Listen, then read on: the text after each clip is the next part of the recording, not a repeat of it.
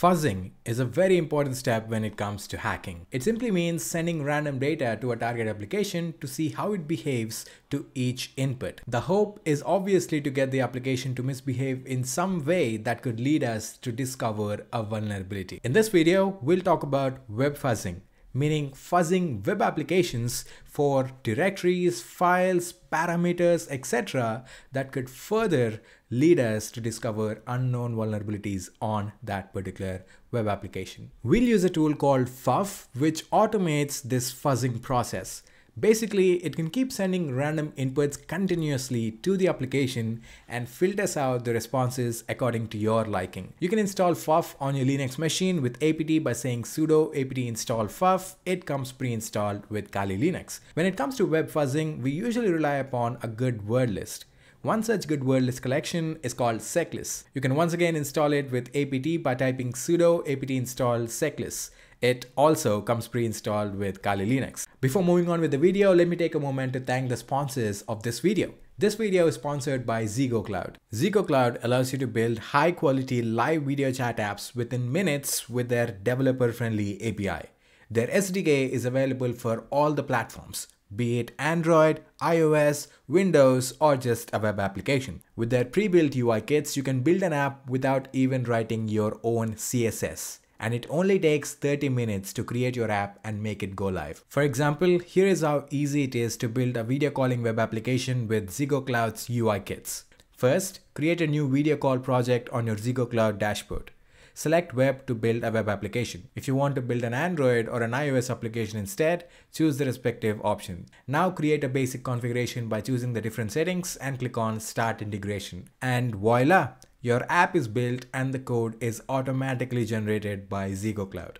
You can either deploy your app with one click to Vercel or just download the source code to your computer and host it on your own server. And that's it. You now have yourself a video calling app without even having to write your own CSS.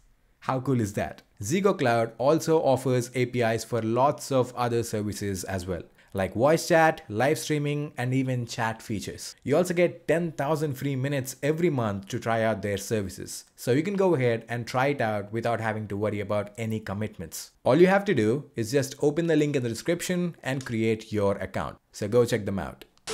Alright, now let's get our hands dirty with all the fuzzing.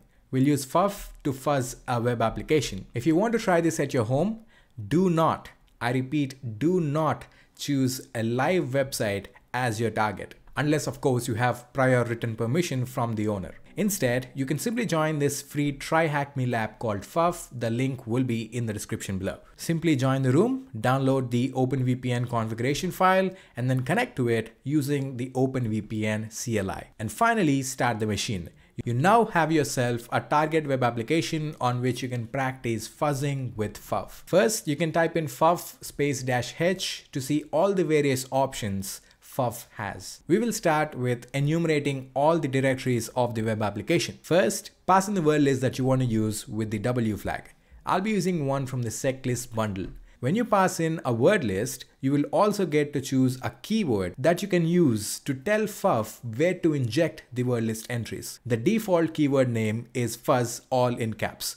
You will obviously also need to pass the URL with the U flag, and since we want to enumerate directories, I'll place the fuzz keyword at the end of the URL like this. So this basically means ffuf is going to substitute each entry in the provided word list at this particular place in the URL. Simply execute the command and ffuf is now doing its job. You can immediately see it generated some output. Basically, it tells you if any of the inputs that it sent to the application has got an appropriate response. You can obviously define what this appropriate response is. For example, you can see a lot of entries got a response with the status code 200, but with a size of 0 bytes.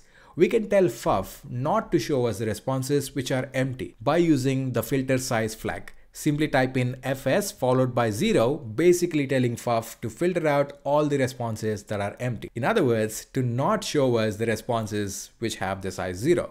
And now we have a much clearer view of the results because all the empty responses are not shown.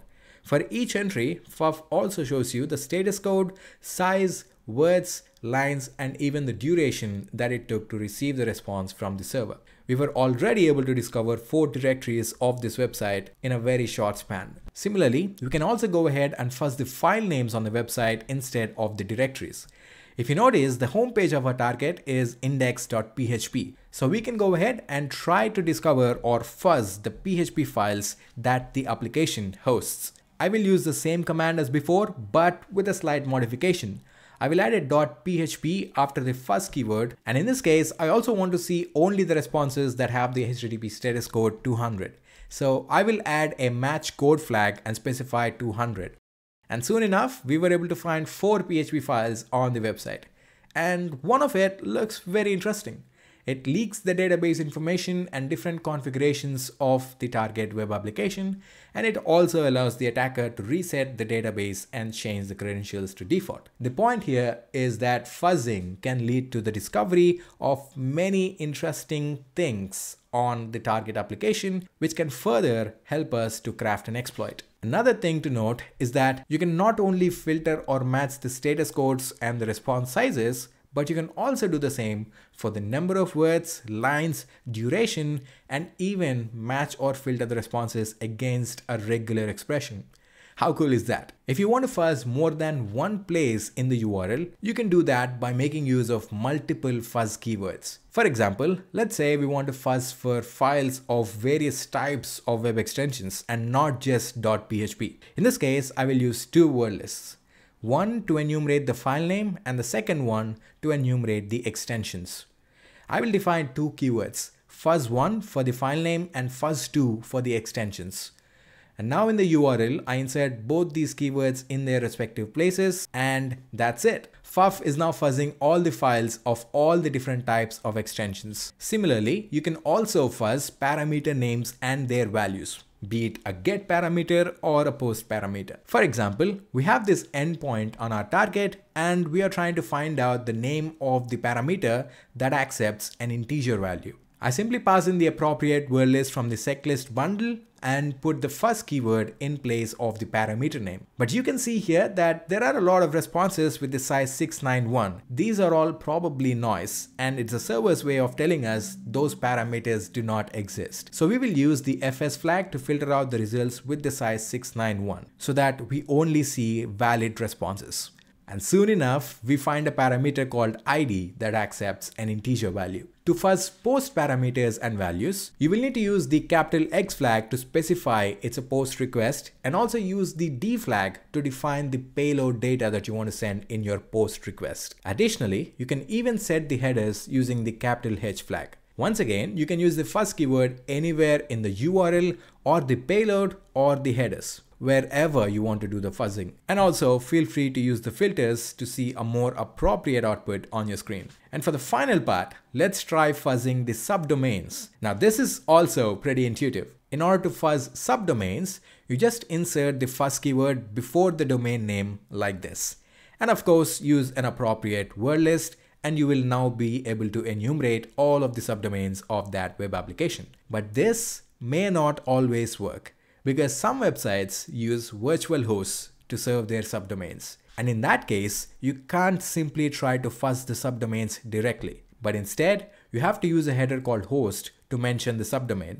So in this case, you would use the capital H flag to define a header called host and use the fuzz keyword here. And ffuf will now be able to enumerate the virtual hosts of the target web application. So these are the basic scenarios when it comes to fuzzing a web application.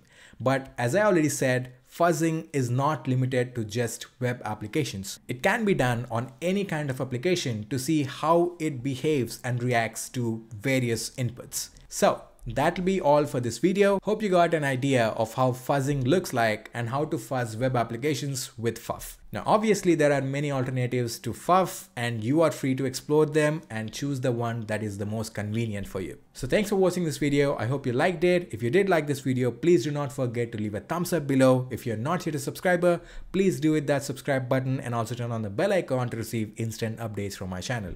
I'll see you in the next video. Until then, cheers.